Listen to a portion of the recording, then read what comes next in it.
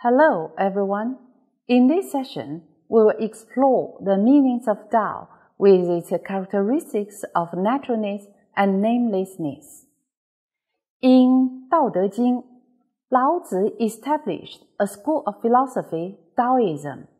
The original meaning of Tao is way or path taken by people. According to Laozi, Tao is the mother of heaven and earth.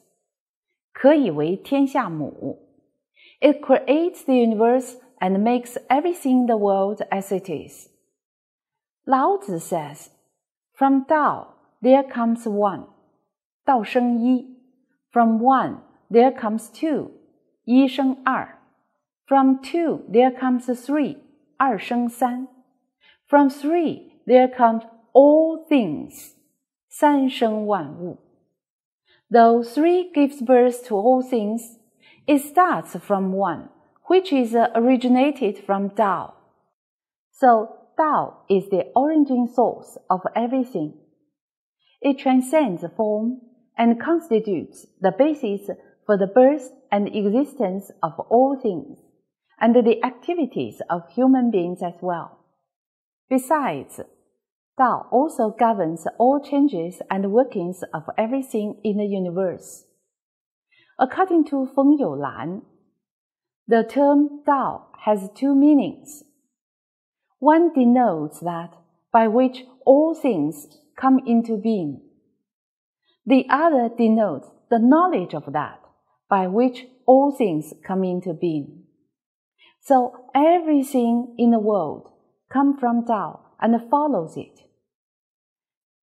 Tao is the origin of everything and meanwhile the law by which all things function in the universe. It is difficult to find any English equivalent for the word Tao. There have been several versions of translation of the word into English. The way, the grand way, way-making, divine law, Tao, Tao. The words Tao and Laozi, based on the pinyin system of Standard Mandarin, are the most commonly used form today.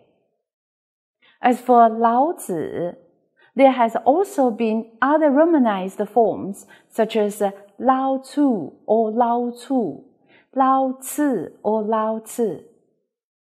In this unit, Tao and Laozi will be the form used, except in some citations. In ancient Chinese, Laozi is a title meaning old, Lao, master, Zi, old master. Laozi is believed to be the author of Tao Te Ching. The book is also known as Laozi, Lao Tzu book, classic of the way and virtue, the book of Tao and virtue, the book of Tao, or Tao Te Ching.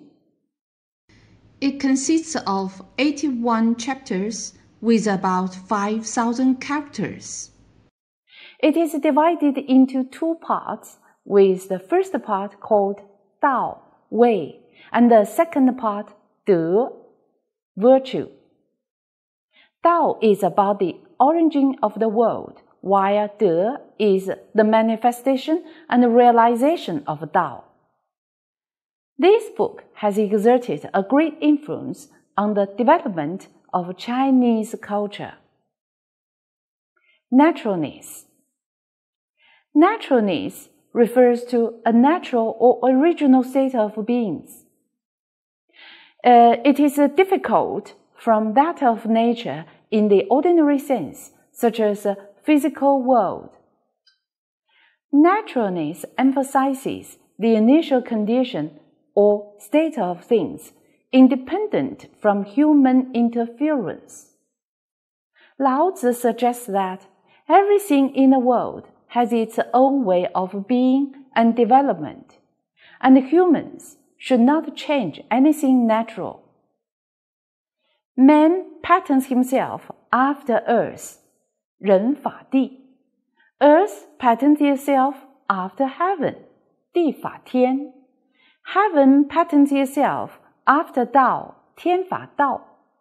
Dao patents itself after naturalness, 道法自然.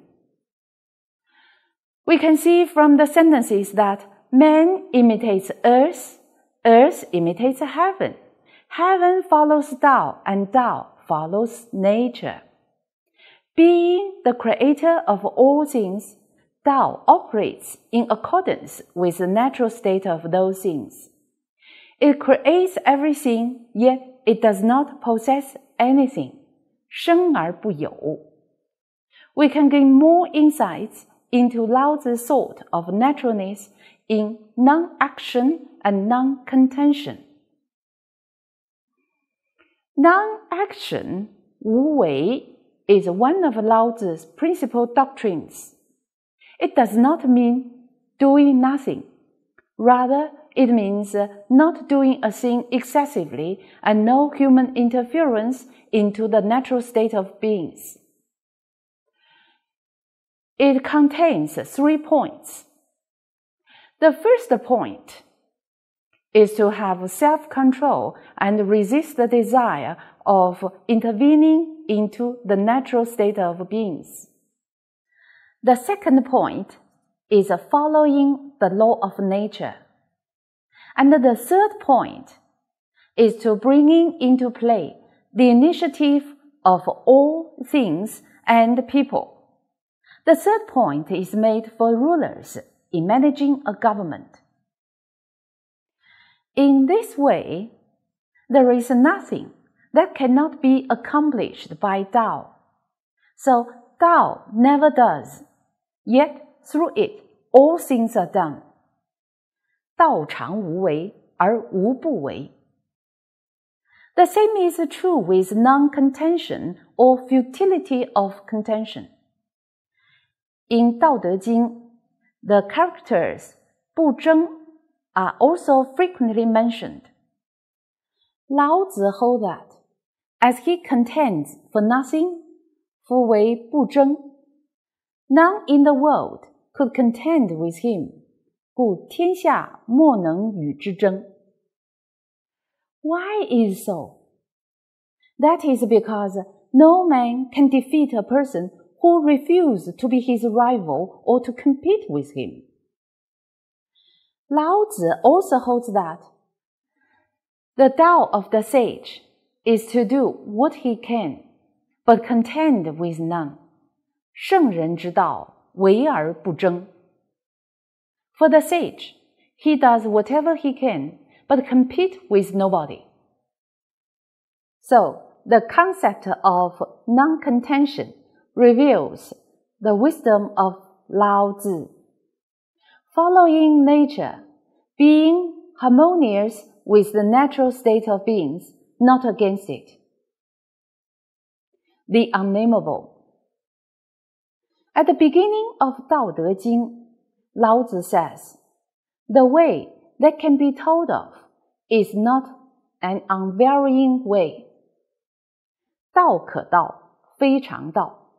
The names that can be named are not unvarying names.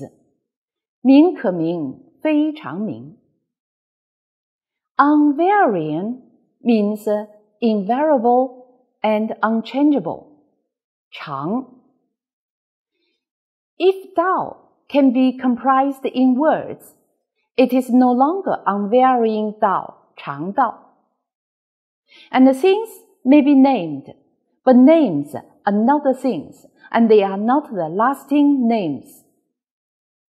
The way conceals itself in being nameless. 道隐无名, Laozi says. According to him, Tao cannot be defined, discussed, and comprised in words. It is invisible, intangible, and indescribable.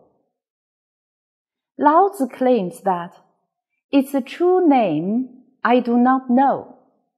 吾不知其名.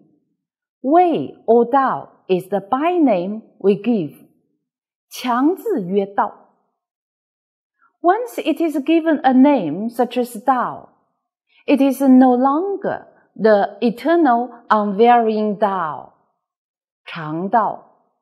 Then, why did Laozi still give a name to it? That's because we human beings use language to communicate. Laozi had to express himself with words. Even though the profundity of Tao is far beyond any language.